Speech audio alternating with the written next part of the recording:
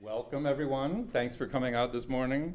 This morning we're jumping ahead only a century to Blaise Pascal. We were doing John Calvin last week, and we're jumping to Blaise Pascal. Calvin was a Frenchman, as I mentioned last time, and was in exile from France from almost his entire life, but his passion was to reform the French church, right? And so he actually succeeds to a certain degree. You may have heard of the wars of religion that broke out in the middle of the 16th century in France. That was a lot of his followers doing. And so a group of several French nobles convert to Calvin's view of Christianity and develop what is called the Huguenot Church. You've probably heard of that. It turns out my mother, I had no idea. I thought I chose these disciplines by free choice. It's all DNA. My mother's middle name, she was Anne Gaylord Morley Zachman. And Gaylord turns out to be an anglicized version of Gaillard. And Gaillard was a family of Huguenots who moved from France to London to flee persecution after St. Bartholomew's Day's massacre. So the Huguenots are very known to Pascal in France during his time, but he's really not interested in them. Like, he knows about them, but he's not a sympathizer. He's not hostile. He never wrote anything against them, but he's not fond of them, if you will, or not supporting them. But he is very fond of a movement called the Jansenists. There's actually a very famous movie back in the French art movie days called My Night at Maud's, about this guy who's a Jansenist Christian, very stern, spending the whole evening with this actually an entire night with this woman talking. And they're talking about Jansenism, and the whole time there's this tremendous sexual tension in the room, but they don't do anything. It's like he succeeds, so he keeps trying to convince her of his Jansenist position. But the Jansenists were French Roman Catholics who were followers of Cornelius Jansen, and Jansen wrote this book called the Augustinus. And it's this huge book, and it's all of Augustine's anti-Pelagian writings on grace. And what Jansen was convinced of was that the Roman Catholic Church of the 17th century had abandoned the doctor of grace, had abandoned Augustine, and had gone in this direction toward the Pelagians. There's some evidence that he was not wrong. And Pascal, through his father's influence and through the influence of Jansenists on his family, became a member of this group, the Jansenist group. They were especially horrified by the exhortation, you'll love this, to participate in communion frequently. So the Jesuits were pushing this idea, you shouldn't stay away from communion. It's good for your soul as long as you're not in a state of mortal sin. There's nothing wrong with going to communion every week. And Pascal was horrified by this, right? So he's much more traditional. Your life should be much more penitential than that. And he thought that the Jesuits were very breezy in terms of their spirituality. So he's known as one of these, pardon my French, badass guys, a buzz killer, basically, Jansenist. But the point was, he thought that the grace of God was immensely important, and without it, we don't have anything. And so Pascal thought that Augustine and the Jansenists were right, and so he devoted a large part of his life to supporting their cause, especially at the University of Paris. That's where they were trying to teach, and also then were being persecuted by the Jesuits. He wrote another book to expose the Jesuits as being frauds, in their opposition to the Jansenists, called the Provincial Letters. You may have heard of that. I was talking to Patsy before we began, it's been ranked as one of the greatest polemical works ever written. It's such a work of art in French that French was taught using it as the kind of textbook. And so whole generations of French youth were instilled with an anti-Jesuit attitude, which of course the Jesuits are still trying to overcome. So he has a number of different influences that he makes. He's really quite a remarkable guy, especially for how young he was when he died. He's like a Mozart or a Kierkegaard. They're very similar. Brilliant, brilliant people who kind of burn out like a meteor, but leave an incredible trace behind them, right? If you ask people, like in a university, who is Blaise Pascal? I found this out at Notre Dame. He's a mathematician, right? If it would be like saying, who's Wolfgang Amadeus Mozart? You'd say he's a musician, right? A composer. So Pascal was primarily known in his day, not as a Jansenist, although that was part of his role, but as a mathematician. And he was a mathematical prodigy. And it's very similar to Mozart, actually. His father knew he was a prodigy. And so his mother dies when he's fairly young, and he has two sisters, one older and one younger. And his youngest sister, Jacqueline, was his closest friend, which is really interesting as well. So, but his father took him under his wing and would go around the city of Paris with him, showing him off. And he was a real whiz-bang at Euclidean geometry in particular, which was in the 17th century, mathematicians were using geometry. And they thought, actually, it was the key that unlocked every door. So if you read Descartes' very geometric in his argument. You start with the theorem and you work down from there to a conclusion that's absolutely certain. Spinoza writes his classic work, The Ethics, based entirely on geometric proofs. So it's really interesting. So it was very much the science, if you will, of the day, the mathematics of geometry, and Pascal just got it. He intuited Euclidean geometry without being taught it. That's when his father's like, okay, we gotta take this kid on the road, right? So the other thing is, Pascal's father, the Jansenist, he was not a Jansenist yet, but his father hated the Jesuits, right? And so he wouldn't send his son to a Jesuit school. Unfortunately, by the middle of the 17th or early 17th century, the Jesuits ran every school in France, right? Which is a total surprise because Ignatius of Loyola never intended to go into education.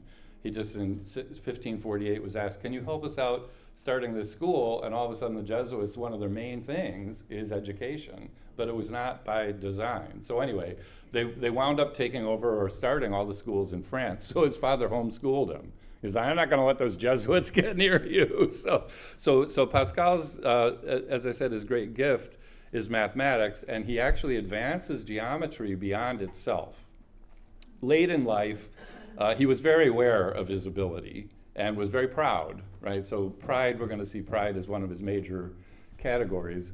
And later in life, he poses a contest of the cycloid. And the cycloid is the line that's generated by, if you put a piece of chalk on a tire or a wheel and then roll the wheel, what is the line? Can you do the mathematics of the line that chalk would create? So it would be kind of a spiral going along. And that geometers can't do points in motion. It's all points relative to each other in space. And Pascal, of course, won his own contest. I always wonder how he awarded himself. Like, and the winner is Blaise Pascal. You know, here I am. So that was fairly late in life. So he still had a lot of pride in his mathematical ability. But he made a number of contributions in other areas too. I just go through them really quickly because he's so fascinating to me. I already mentioned his French literary skills were exceptional, right? And the provincial letters were like this gold standard of French at the time, and still are considered that. He also, and he nearly develops calculus, but he's on his way to calculus. He also, to help his friends win at gambling, he develops probability mathematics. And I remember studying mathematics in high school. One of the things we had to learn was probability. I'm like, I love geometry, right? I love it because I'm very orderly and everything is. And so probability, it sounds like a total mess, right? But that was Pascal, right? So he could tell his friends when to bet and what the odds are of winning and things like that. We are now saturated with this kind of mathematics, right? Just saturated. Algorithms. Yeah, that's algorithms, right? And so probability, and AI, that's gonna boost probability mathematics into another sphere altogether. That's all coming from Pascal. It's amazing to me. So he develops that. He realizes that water will adhere to itself, so he develops hydraulics. And he used all of this to help people. So he helps drain a swamp that was leading to a lot of mosquito-borne disease. So he's the first person. So every time the flaps go down or up on a plane, thank Blaise Pascal. He figured that out. He develops the first mass transit system in Paris. And if you go to Paris now, there'll be references to him in the metro. They'll call it the Pascal, if you will. What's another? Oh, and his father had to do a lot of calculations for his work. And Pascal develops to help him one of the first mechanical computers. And it almost killed him, actually, the amount of work it took to build that machine. But that was simply to help his father out. So he's really an amazing person. He took exception to Descartes, who's a contemporary of his. Descartes says he thought Aristotle was right, that nature abhors a vacuum. And Pascal thought this was very arrogant, for reason to decide what the senses should tell us.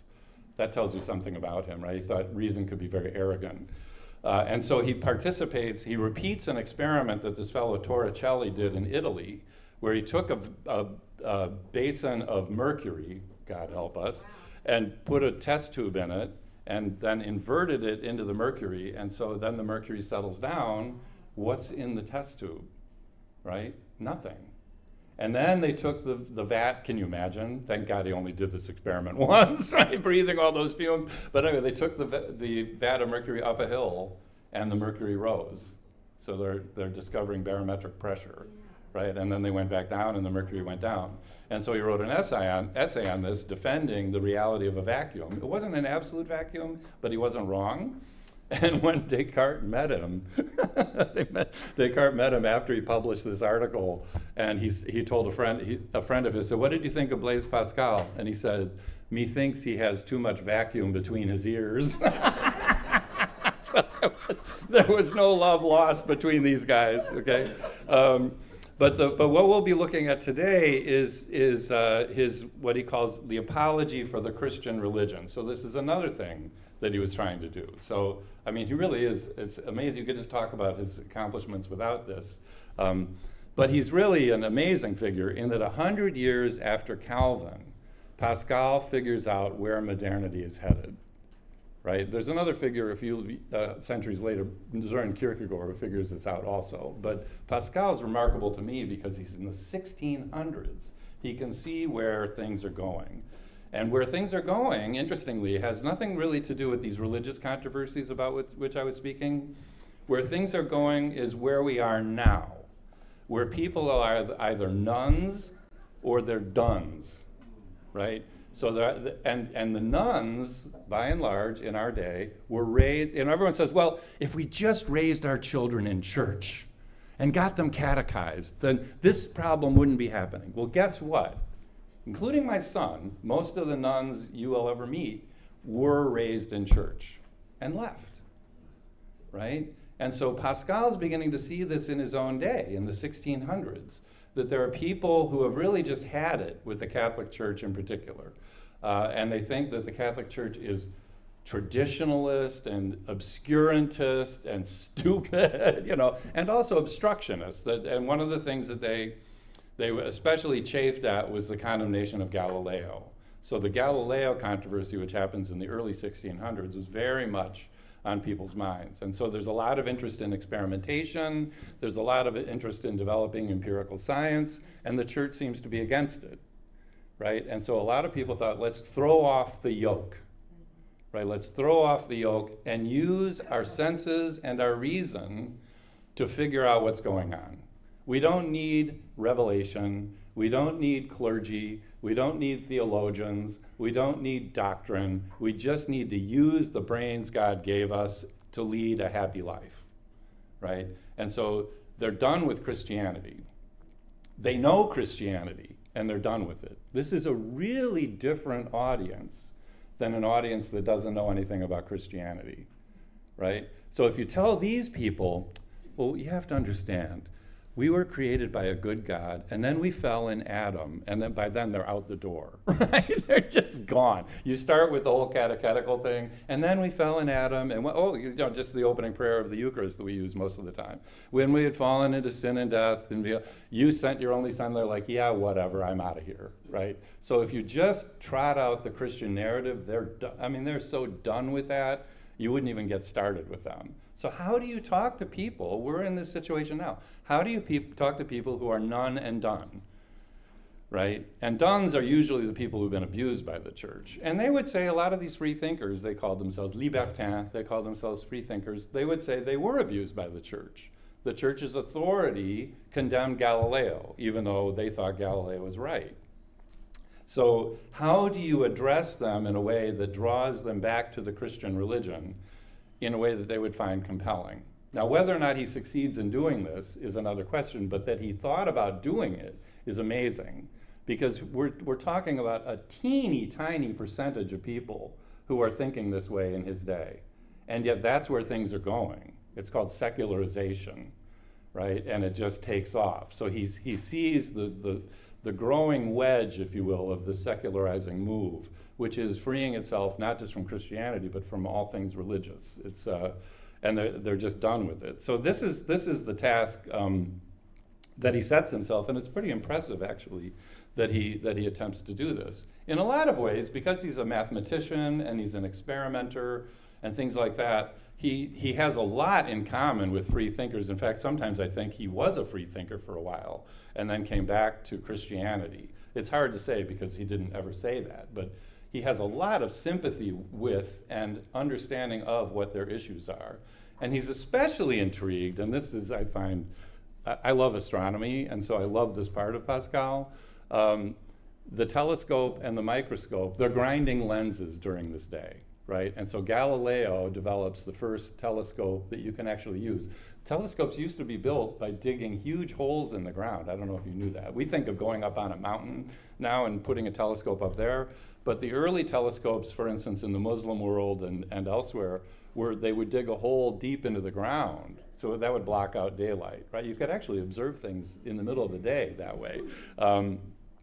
But in any case, Galileo develops a telescope with ground lenses that you can actually use more easily.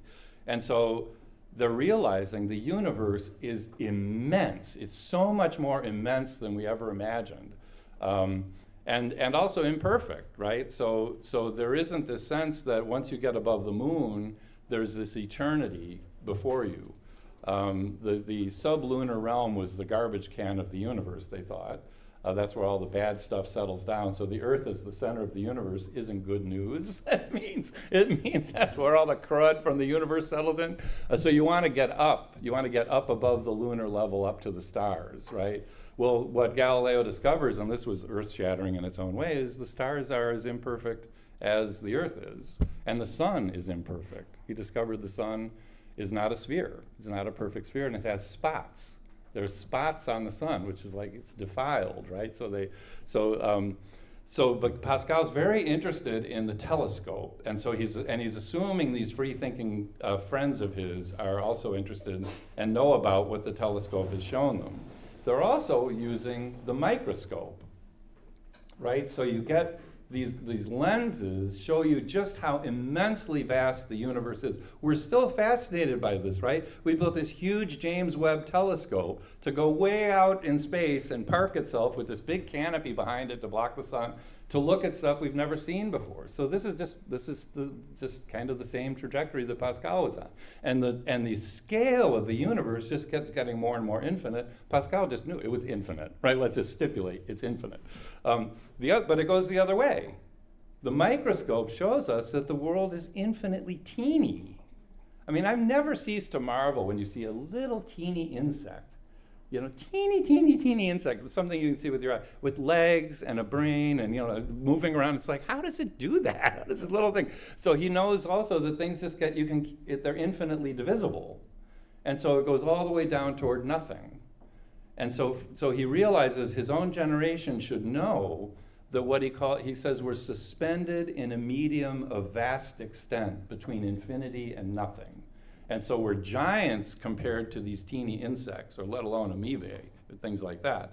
And then we're teeny tiny compared to the cosmos. We're not even an afterthought compared to the cosmos. And so what are we? We're teeny tiny and insignificant nothing compared to the universe, and colossal giants compared to what's beneath us. And there's nothing holding us steady. We're just floating between infinity and nothing. And we don't know our place, and we don't know what's going to hold us. He has this very haunting description of this. He says, we sail within a vast sphere. This isn't in your sheet. I'm cheating. I just brought this in. We sail within a vast sphere, ever drifting in uncertainty, driven from end to end. When we think to attach ourselves to any point and to fasten to it, it wavers and leaves us. And if we follow it, it eludes our grasp, slips past us, and vanishes forever. Nothing stays for us. This is our natural condition, and yet most contrary to our inclination. We burn with desire to find solid ground and an ultimate foundation whereon to build a tower reaching to the infinite, but our whole groundwork cracks and the earth opens to abysses. That's Pascal, right? Really. Can you imagine? So that's, the goal of his day is to use reason to build that foundation, to then build a tower to infinity. And he realizes there is no such place to build it. Everything moves, everything shifts, everything cracks, everything falls. And so given that, how could you develop an apology for the Christian religion in a situation like that? It's really interesting. What's fascinating to me is that he used the telescope and the microscope theologically. And very few people do that to this day. It's really remarkable. So kudos to him. Okay. So what we're looking at today is the argument. There are several arguments. If you've ever read the Pensées are the fragments that he never pulled together into the apology for the Christian religion, right? So he has several trajectories he tries out. Here's what I'm going to do first. Here's what I'm going to do second. And then you'll find somewhere else in there, here's what I'm going to do first, it's really different, and here's second, and all this. So this is Zachman's attempt to put together a coherent narrative out of the Pensées, but there are other alternatives too. And I was telling Patsy, there are great lines in the Pensées. There's actually a book entitled Cleopatra's Nose. It's this one-line thing he has in his Pensées, Cleopatra's Nose. And he talks about the absurdity of human history, that these little teeny accidents of history can change everything. He says, what if Cleopatra had an ugly hook nose, right? Mark Antony would never have wanted to be with her, and history would be changed forever. So there are all these little clues that he had, like Cleopatra's nose, that you don't really know what to do with because he didn't fit it all together. But there are things, I think, that actually do work to fit things together, so that's what we'll be looking at. And it's my attempt to build a foundation that's just going to crack and fall into the abyss. But we see his audience in the very first quote. He says, so his audience are the people he's trying to reach are these free thinkers. He says, they are people who have heard it said that it is the fashion to be thus daring. So it's very fashionable to free yourselves from Christian faith. It is what they call shaking off the yoke, and they try to imitate this. But it would not be difficult to make them understand how greatly they deceive themselves in thus seeking esteem. This is not the way to gain it. So he's trying to warn them, if you think it's really cool to throw off the yoke, think again, right? Don't keep the yoke on yourself, but don't give up on the Christian religion, because the Christian religion is not what you think it is. That's going to be his point. And I think his point actually is, he makes the Christian religion surprising to me. So he sees things going on in it that are really something.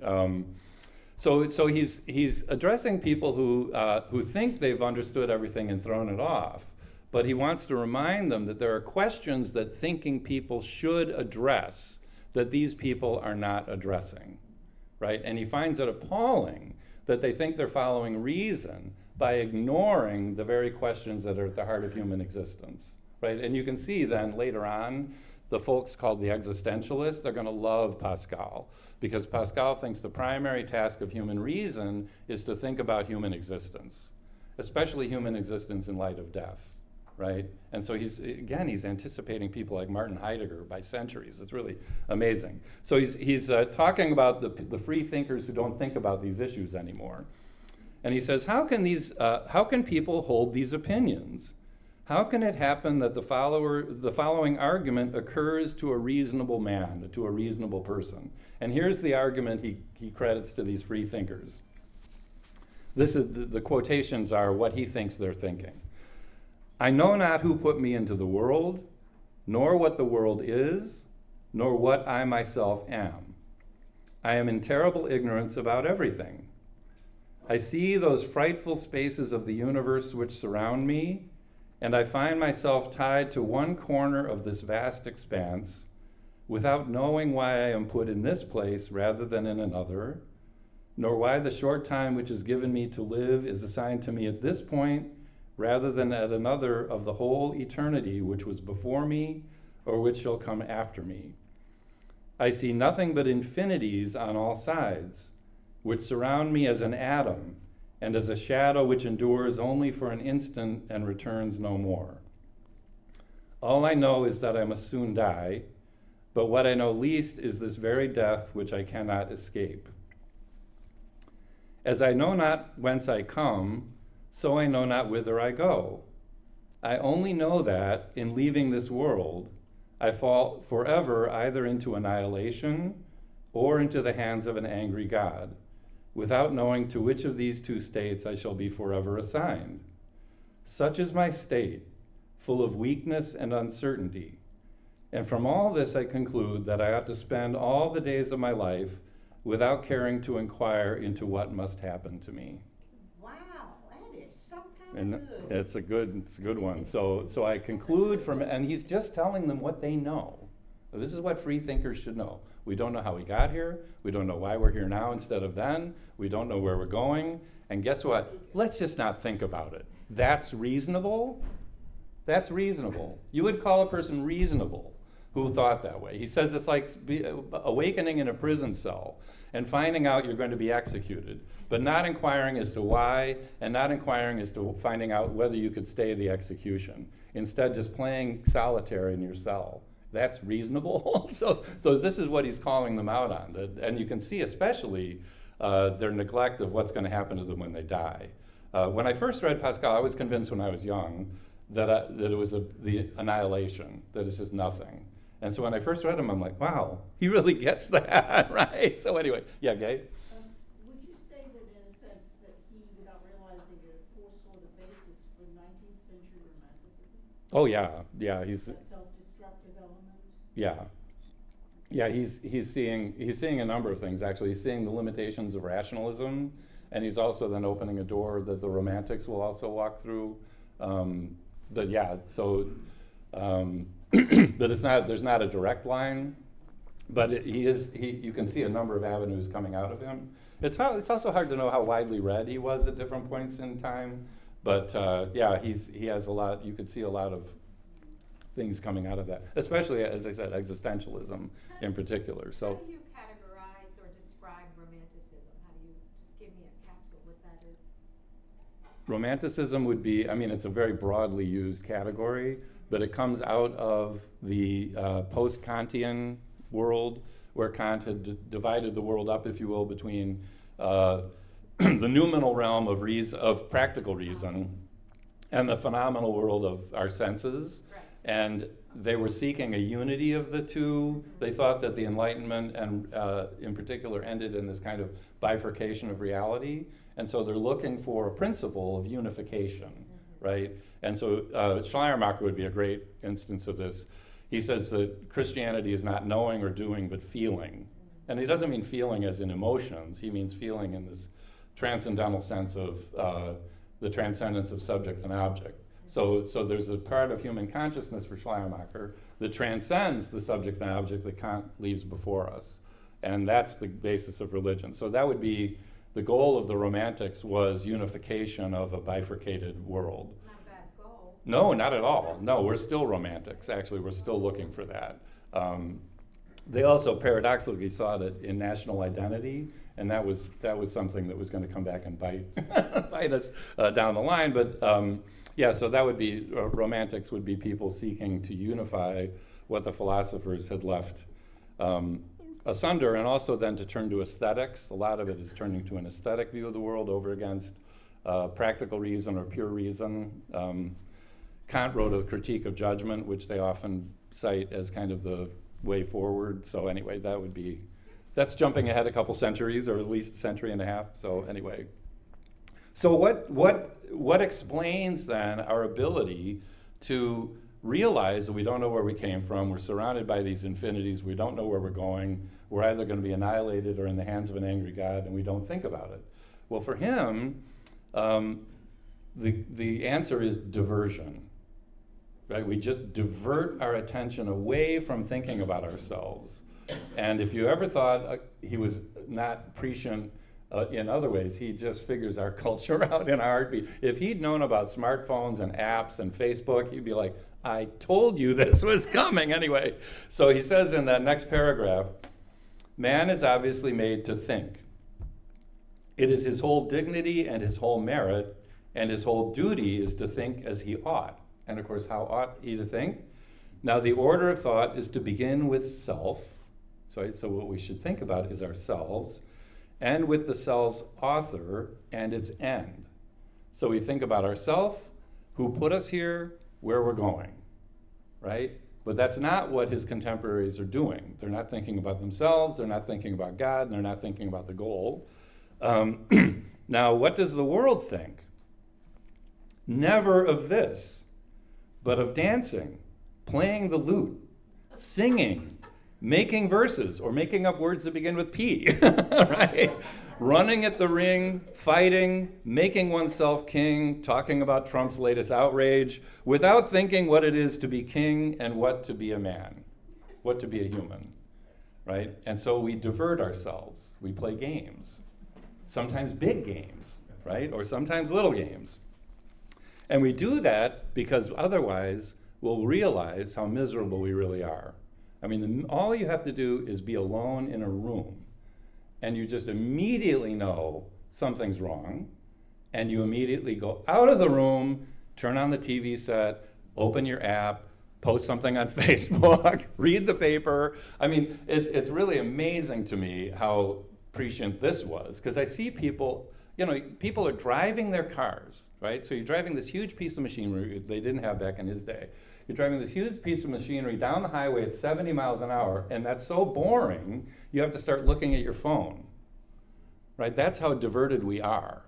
I mean, I've seen people doing that. They're driving down the highway watching a movie on the panel in the dashboard. Why they put these things in the middle of the dashboard is beyond me. But I mean, really, it's amazing. So anything to keep us from thinking. Or think about movies when, you know, Al Pacino's a detective and he has a marriage that's gone bust and his wife moves out. Where's the first place he's going to go? Where's the bar? He goes to a bar. Why? So he can't think. He drinks until he can't think anymore. This is the moment in your life when you should really think, right? That's why you've been given reason. Think about what just happened. Why did your wife leave you? What did you do to contribute to this? Where are you going to go? No, you drink until you pass out. It's a cliche, but it's true. Is it thinking, right? Or is it to null the pain? Oh, no, it's not thinking. No, what Pascal is saying, no, it's diversion, right? It's to stop thinking, right? So, but his point is, it's not reasonable to act that way. It's reasonable to say, if the worst thing that ever happened in my life is my wife left me, I need to think about this. I need to think about who I am.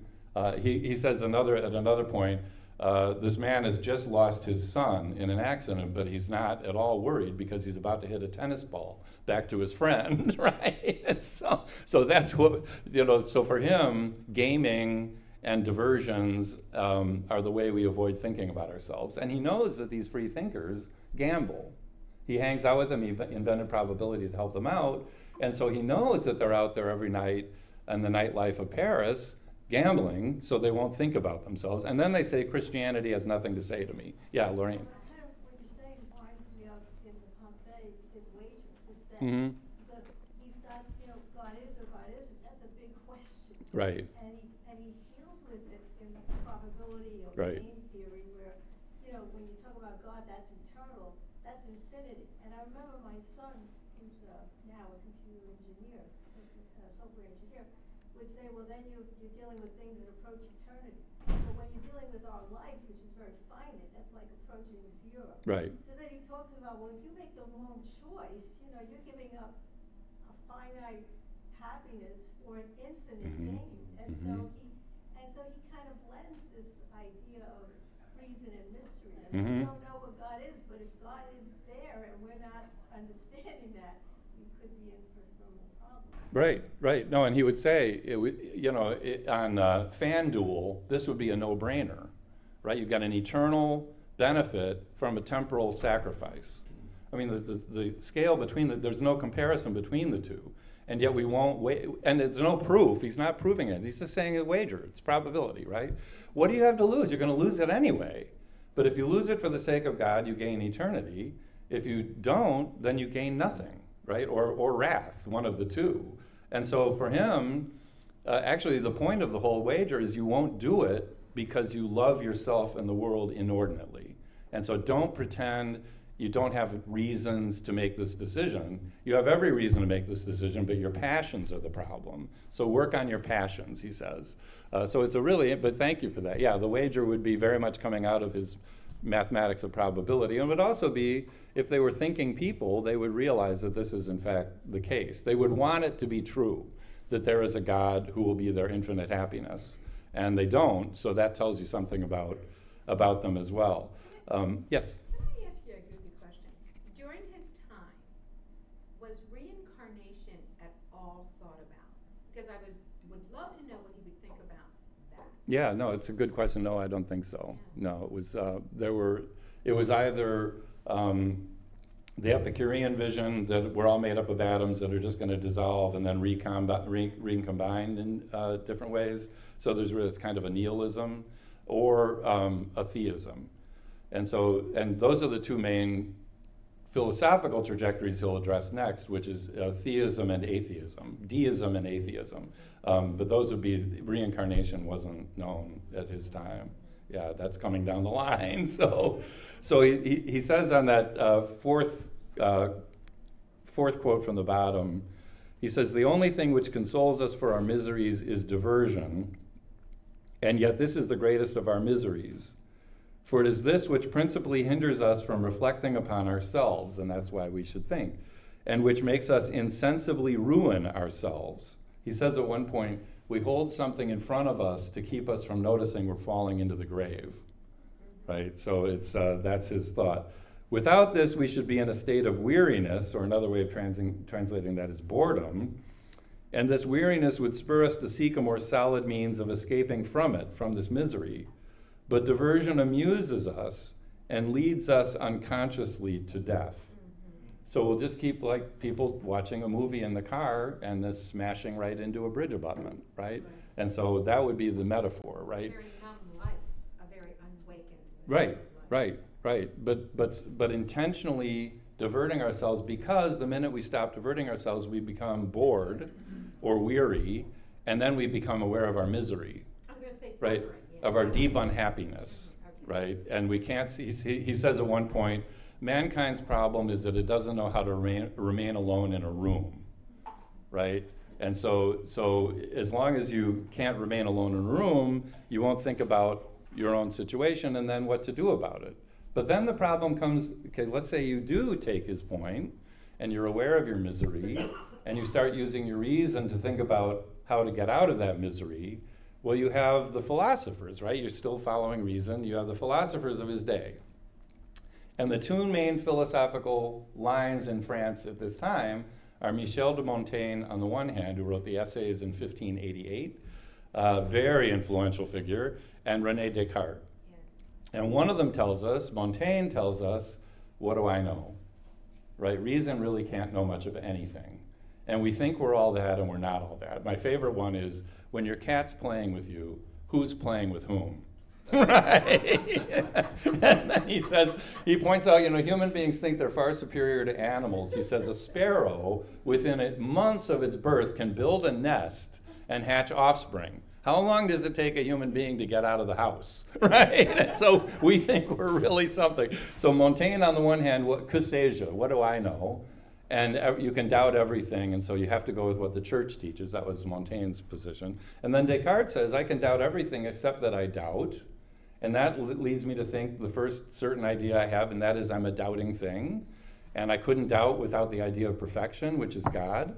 And then God is a good God, a perfect God, and has implanted the laws of mathematics in my mind. And so I can trust the laws of mathematics to demonstrate the truth. And I can get out of this whole thing now, right? A reason can lead me out of all error if I just follow it. And so Pascal's saying, which one's right? Montaigne is still going to sit there and go, oh yeah, right.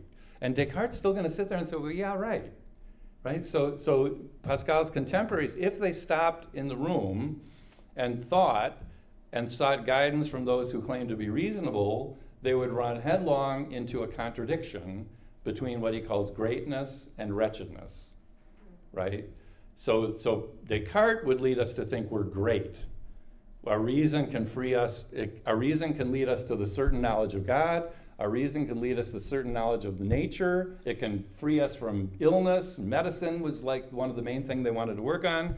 And we can be freed of passion. We can be freed of sin and error, according to Descartes, if you just follow the clear and distinct ideas of reason. And Montaigne is like, nice try. We're just like squirrels. We just act on instinct. Only we're more miserable than squirrels are. Squirrels love hopping around eating acorns. We hate running around eating acorns. So anyway, so you have this draw, right? They're playing to a draw. That which one's right? Well, they're both right. How can they both be right? And they keep trying to knock each other out of the ring. This is still going on. We want people to have certainty on the one hand by reason, and other people to say, nice try. There's nothing certain according to reason. And so that's where he says, oh yeah, this is good. So the experience of misery is also a revelation of greatness, right? This is his insight, is that once you're alone in your room and you start thinking about yourself and how miserable you are, you suddenly realize a squirrel's not miserable, but I am, right? So there must be a principle of greatness in me that makes me miserable. I wish I could be like a squirrel. I love squirrels, by the way, as you can tell. They're crazy right now, but I love them. So there must be a principle of greatness, or we wouldn't be miserable just for living lives like squirrels and other animals live. So he says in that third to the last paragraph, the greatness of man, the greatness of humanity is, or the greatness of man is great in that he knows himself to be miserable. So the fact that you know yourself to be miserable reveals your greatness. A tree does not know itself to be miserable. It is then being miserable to know oneself to be miserable, but it is also being great to know that one is miserable. See, so here we are. This is our contradiction. We are a contradiction of greatness and wretchedness. And our consciousness of our wretchedness reveals our greatness. And the consciousness of our greatness reveals our wretchedness. All of these same miseries prove man's greatness. They are the miseries of a great lord, of a deposed king. So we've lost something that we can't find anymore. And that the something that we lost makes us great. We're capable of this greatness, but that we've lost it makes us miserable. And we can't lose the capacity for greatness, and we can't lose the fact that we lost it. And so that makes us a living contradiction. We are a contradiction of greatness and wretchedness. And so he says, the philosophers did not prescribe feelings suitable to the two states.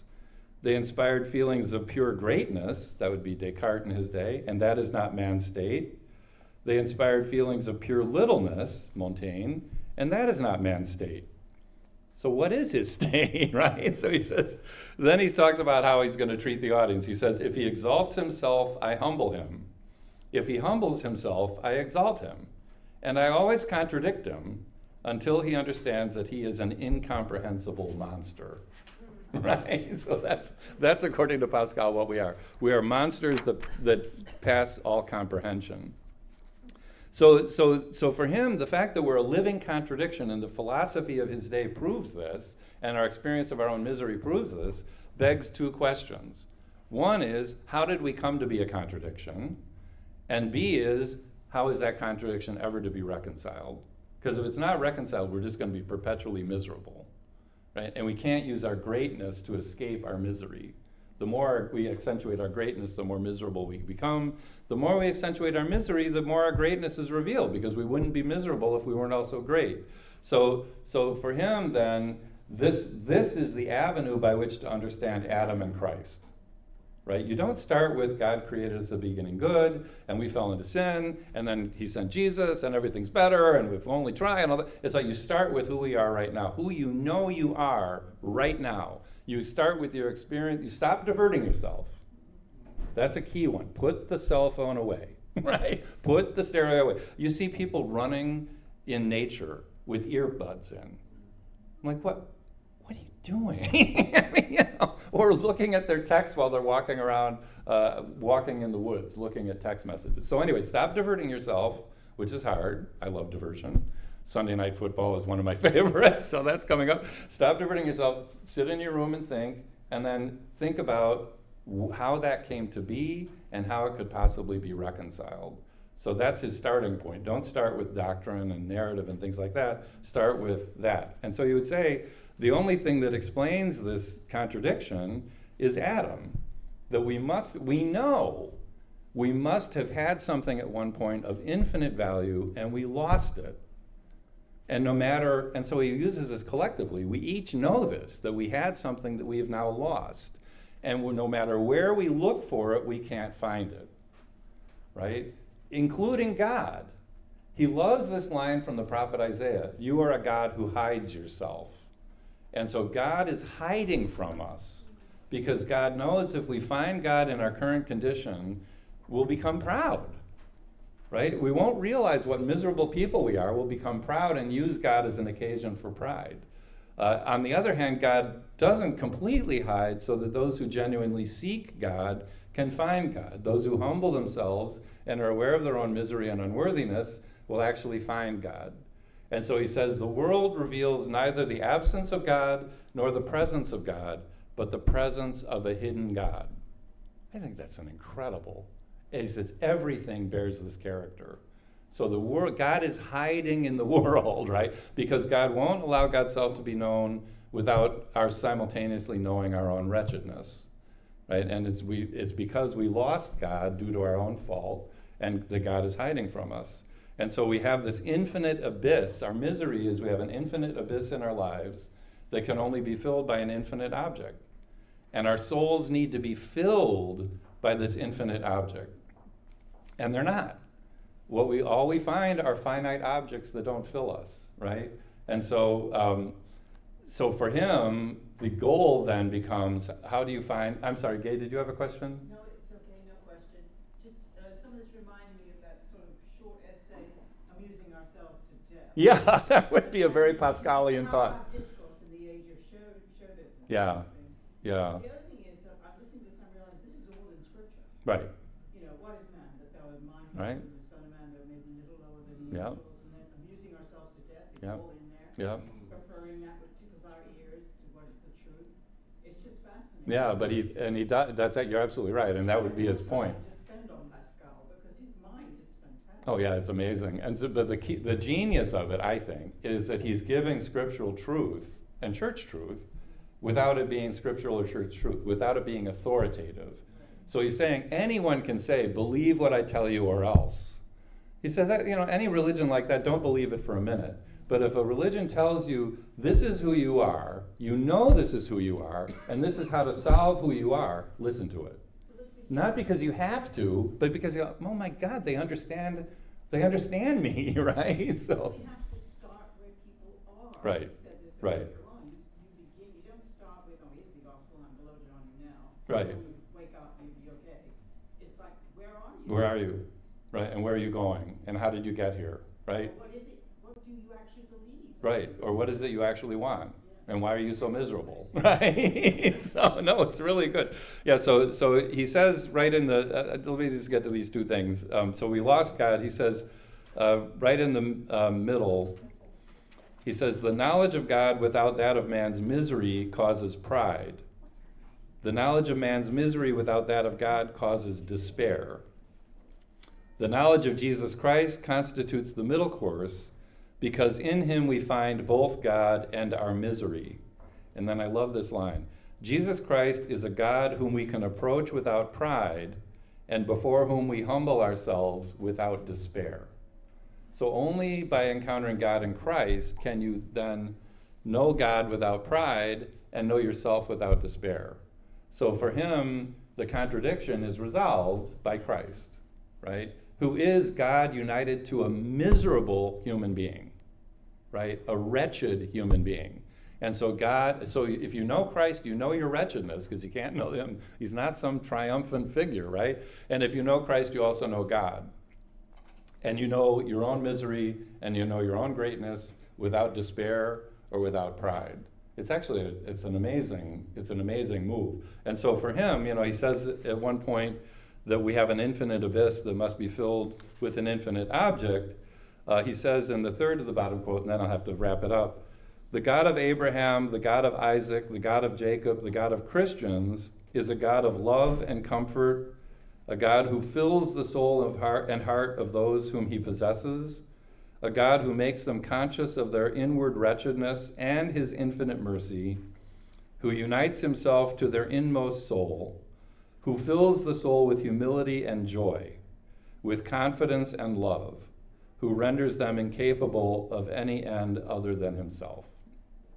So that's the goal toward which Pascal is trying to direct the reader, if you will. But I mean, it's absolutely a fascinating route.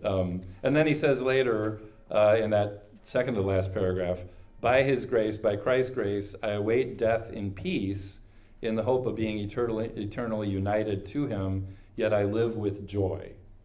Right? Joy So and that peace. joy and peace. No, exactly. So that shows the switch, is that you can actually look death in the eye and not be afraid of it. Right? And so you can look death in the eye and be at peace, and you can look death at the eye and experience joy. And so it would be something you can verify, right? If you look to Christ and you don't experience peace and joy, well, then there's something wrong. But he would say, can't do that, not possible, right? So anyway, I hope you found this intriguing. If you have the chance to read the whole Pensée, it's definitely worth doing. They're really quite remarkable. So, all right, thank you, friends. Thank you.